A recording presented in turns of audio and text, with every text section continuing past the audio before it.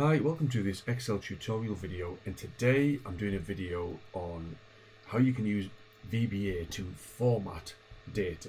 So let's imagine you've received, in this case on screen I've created just a single line of data, so all the way down here in column A. One line is a question, the next two lines are answers to that question.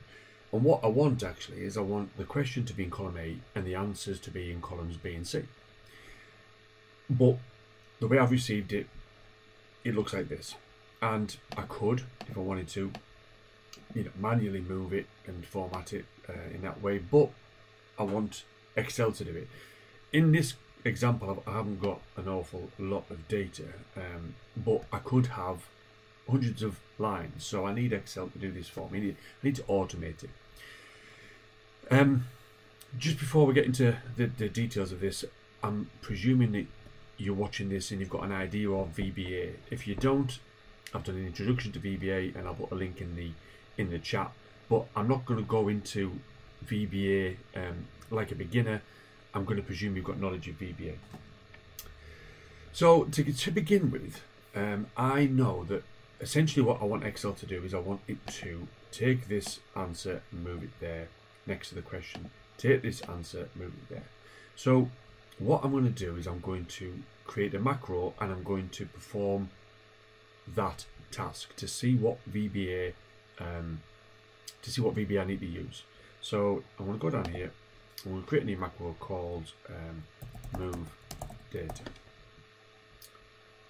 and I'm going to move my data, then I'm going to stop it. And now I'm going to go to my macros. I'm going to look at that. Sorry, it's on the screen.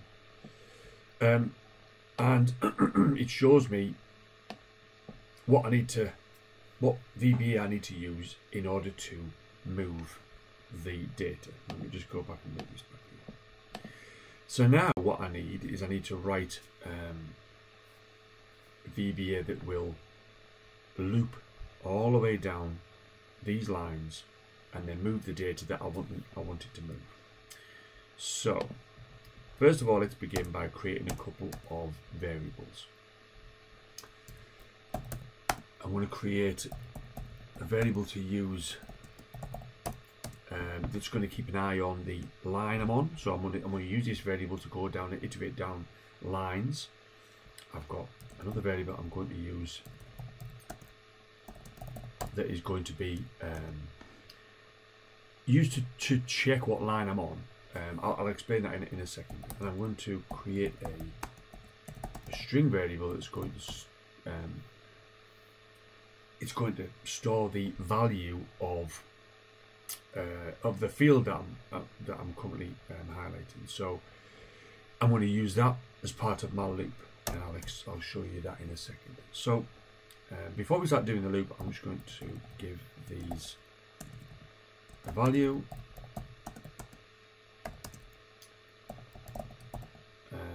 We're going to start at A1, so I'm going to do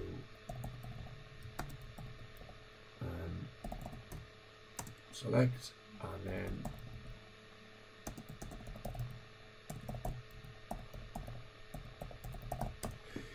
so I'm giving both my number variables a number 1, and then saying okay, select cell A1, which is what that line's doing, and then I'm saying now my string variable, give it the value of the active cell. So it's going to give it, in this example, A1. Now what I will do, I'm just going to run this and just show you. It's now going to go, you can see here, it's gone to A1, and right now S cell is empty, but if I move past that, S cell becomes main question 1 because that's the value in the active cell. So far so good. Now we're going to do a loop, and the loop we're going to use is a do while loop. And again, I've done tutorials on loops, and I'll put a link to that in the description as well. So let's begin with do while S cell does not equal, and then empty string. So this loop is going to loop as long as S cell has got a value, and as soon as it gets to a cell which is blank, it's going to stop looping. So in this case, it's just going to go tick the way all the way down here. Well, that's not entirely true just yet. We need to do a little bit more work on it, but generally that's the plan. So we're just going to tick the way down here. In order for the loop to work correctly, I'm going to have to say I loop equals I loop plus 1, and then I'm going to say range. In fact, I can just copy these because that's what I'm going to do, and that will I loop will become 2. It will then select A2, and then it will make this the value of A2. So if I now run this, you'll see this move all the way down, see to the bottom of there, until it got to an empty cell, and then it stopped. If I run that again, I'll just show you that you can see it ticking away nicely on the left hand side. So that's pretty good. Now we need to put the logic in that will move the data. So the reason I've got this third variable is I check, is it's going to kind of work out whether I'm on a question or whether I'm on answer 1 or answer 2. So by default, I check is going to be 1 here, and I'm going to make sure that if I check equals 1, then that's going to be a question line. So let us put a little bit of logic here to say if I check equals 1, then what do I want to do? If it's on a question line, I don't want it to do anything. It's only answers I'm going to move. So if I check equals 1, I'm going to say make I check 2. Else, if I check equals 2, then now I need to start thinking about moving the data. So if I check equals 2, I'm on the line below a question, so I'm on the first answer. So I'm now going to just take this, and I'm going to do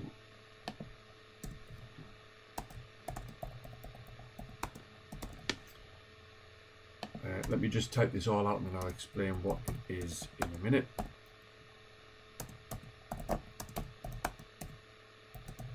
Oops. If I check equals 3, then it's going to be pretty much the same as this, except it's going to be column C, and I need to go back 2, and then I'll say I check equals 1, and that will reset that. Right, so what I'm saying here is if I check equals 1, it's a question, so don't do anything, just make I check 2. Then it's going to loop again, it's going to go down the next line. If I check equals 2, it's on the first answer. So move the current selected cell, move it to B, and then the line above, and then make I check 3. Then it's going to loop again, and it's going to say I check equals 3. I'm now on the next answer, and in that case I need to move it to column C up 2 rows, because I'm now 2 further down in the question. Then make I check 1, then it'll loop again, and because there's 3 lines per question, that will make sure that it's finding the answers correctly. So let's just test it. If I run this, so you can see that I check 3, it's moved there, and then I go down to here. That's a question, so I'm not doing anything with that. But the next one, I'm going to start moving here, and it's going to do that. If I just finish it, all done. However, now we've got all of these lines, all of these spaces. So really what I want to do is I want it to tidy itself up as it goes. So I'm just going to go up to this sheet here. This is the same setup. And let's just tweak the VBA somewhat.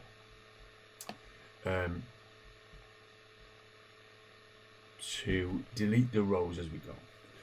So in order to do that, I'm going to leave this top bit the same.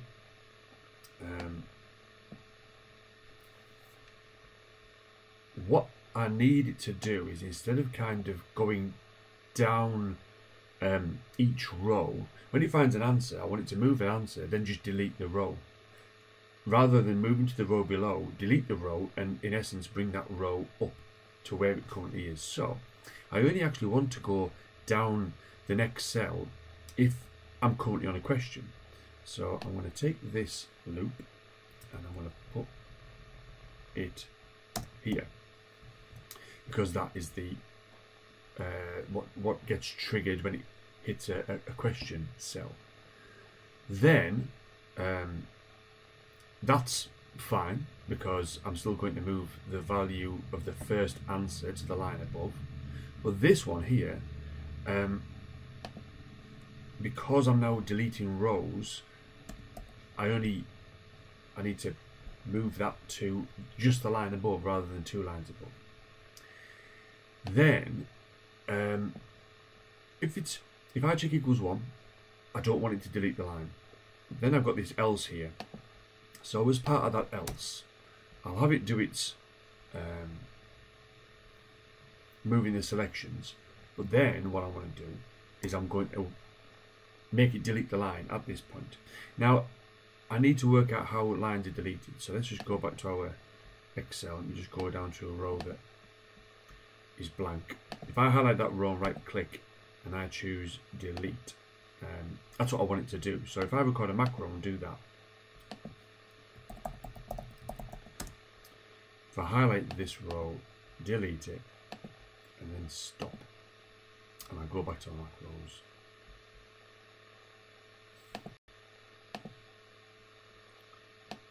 there's the VBA to delete a row.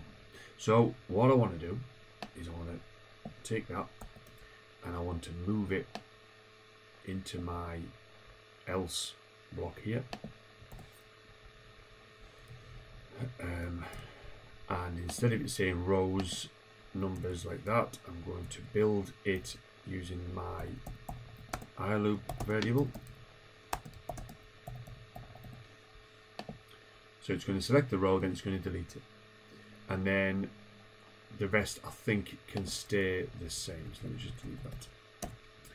Now then, let us try it out.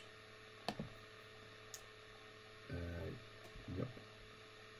So I'm just going to tick through. So it's on the question. So now it should move down to row 2, which it has. Then it comes in here and it says, right, I'll move that. Then it goes into this little bit that we've just added and it highlights the row and deletes it. Then it doesn't move off that row now. Then it'll go down here and it will move that and then delete the row. And then it gets to the next question. So it says I don't need to do anything, I'll just move down to the next row. So now that looks like it's working. If I just get rid of that and run it.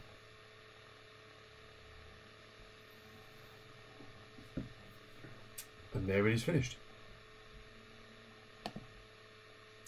So I guess the point of this video is that, you know, you might have a need for a solution, and the best way to do it will be to use VBA. But if you don't know what VBA to use or how to write it to achieve a particular task, record a macro, do the task, stop your macro, and then go and see what VBA has been written. That's the end of this tutorial. I hope you find it helpful. Any comments, please leave them and I'll reply. Any feedback, it's all appreciated. Thanks a lot for your time. See you next time.